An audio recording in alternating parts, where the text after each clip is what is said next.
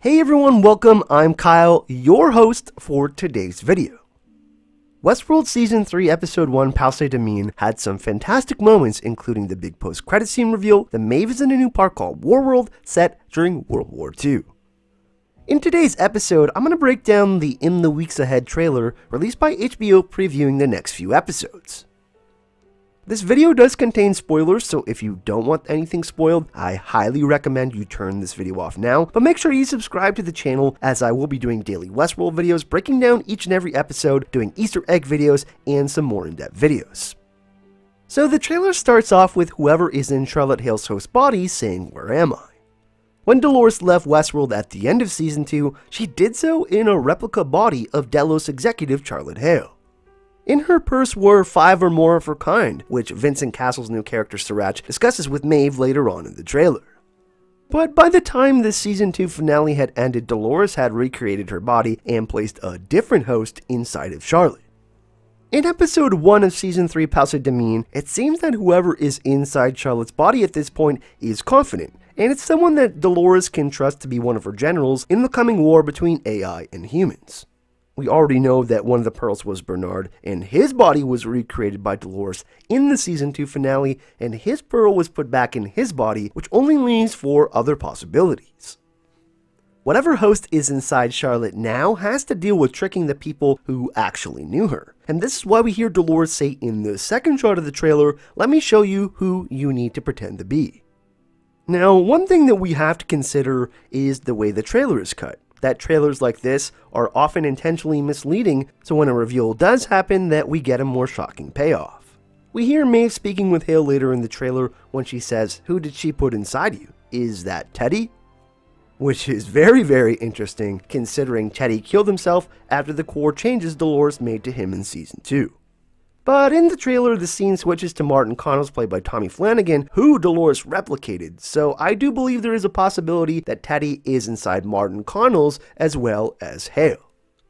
Now, I'm not saying that this isn't Teddy, but there's a few interesting possibilities here on who could be inside Hale's host body. And I find this scene from the trailer particularly interesting where she is snuggling with Charlotte Hale's host body. This to me signifies a closer connection, as she is showing affection in this moment, so personally, I actually think the strongest contender could actually be her father, Peter Abernathy. I do think that Teddy and Peter are the strongest possibilities here, and it's quite interesting since it would mean the consciousness of one of our favorite male characters is now uploaded into the host body of Charlotte Hale, who is played by Tessa Thompson. Next, I think that we should discuss Bernard and Maeve, who both have some very interesting scenes in the trailer.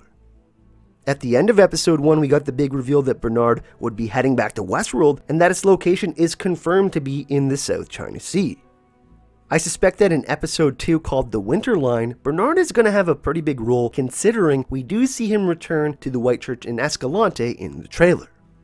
The scene is very interesting because during my research of the title, The Winter Line, I discovered some pretty neat history from one of the most important battles in World War II called the Battle of Monte Cassino. Monte Cassino effectively blocked the Allies' route north to Rome and had to be taken despite the difficulties of doing so from a military point of view.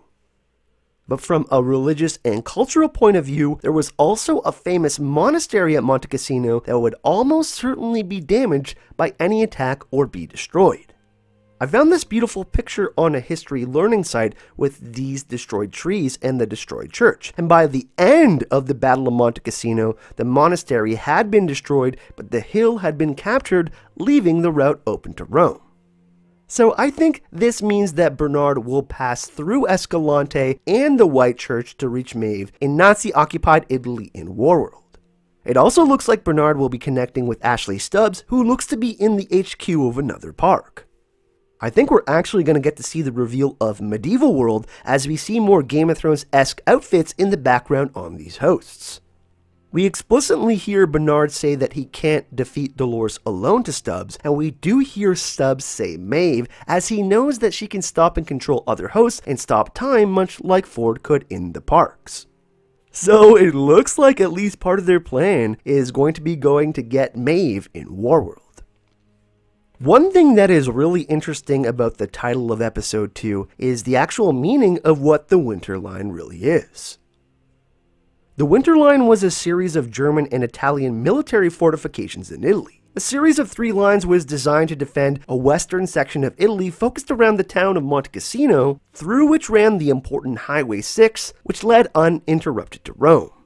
My personal interpretation of how they will adapt this in Westworld Season 3 is that they will have to pass through the lines of a dangerous medieval world and war world to get to Maeve. So getting to her isn't going to be easy, which makes everything more exciting.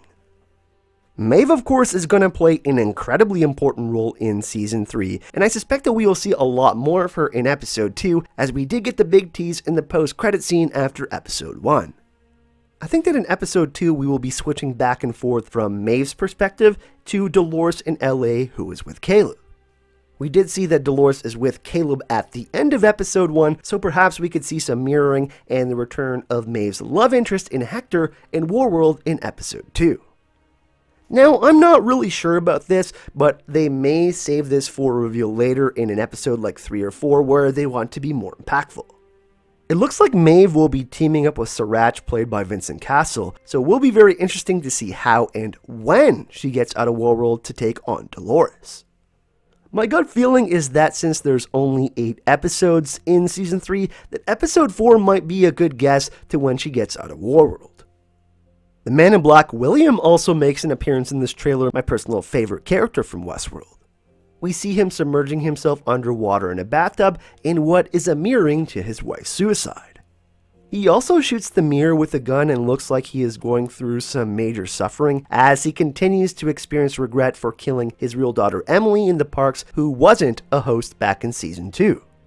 It doesn't look like he's going to have much of a role until Episode 3 or 4, but I think we can count on him having a pretty big part in Episode 3, The Absence of Field, where the synopsis says, "Some do not like what they see in the mirror, but shouldn't blame the mirror." The Absence of Field is actually a reference to a poem from the poet Mark Strand called Keeping Things Whole. "In a field I am the absence of field. This is always the case. Where I am what is missing. When I walk, I part the air, and always the air moves to fill the spaces where my body's been.